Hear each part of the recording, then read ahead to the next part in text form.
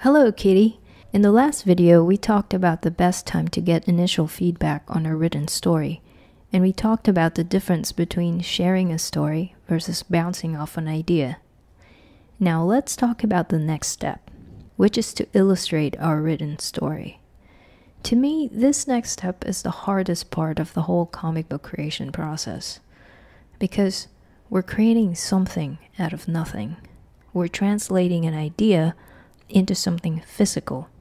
Even though I have a written story to guide me, the way I imagine the picture in my head feels like a Rorschach test. It looks fuzzy, it looks fluid and loose. So it makes sense to draw thumbnails first or to do draft sketches before finalizing our illustrations. In my first two comic books, Mumbo's Jumbo and Nod and Sleep, that's what I did. I drew mock-ups of the panels in my sketchbook before I illustrated them onto the final paper. Now, these are not thumbnails, but mock-ups, because they are fully rendered.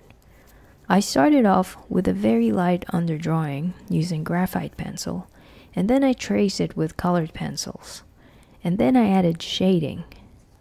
Adding the shading was an extra step I did that I didn't have to do, but it was going to help me figure out the right tones in my final painting. This method is an effect of using traditional media. Because there are no unlimited undos, I have to plan my drawings carefully. But it was a step that I wish I could skip.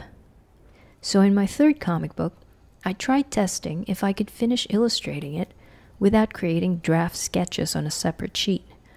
So I just went straight at it. The pencil underdrawing, the gouache painting, and the lettering were all done on the same sheet of paper.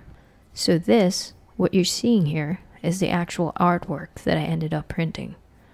It was a fun little experiment that taught me to be more decisive in my pencil underdrawings.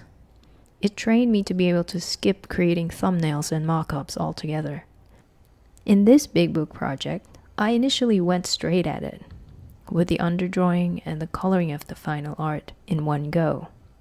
But after completing 2 chapters, I started to miss being able to review all the drawn pages in its draft state.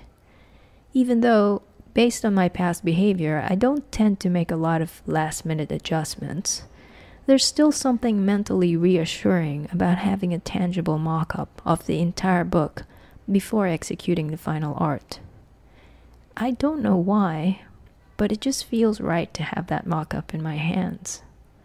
So now I'm trying to combine the 2 methods I used in the past. I'm still going straight at it with my underdrawing, so no thumbnails and no mock-ups needed, but I will wait until I have finished the underdrawing of the entire book before I color it in.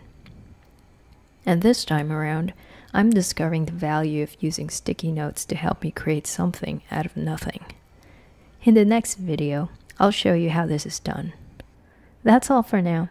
I'll talk to you later.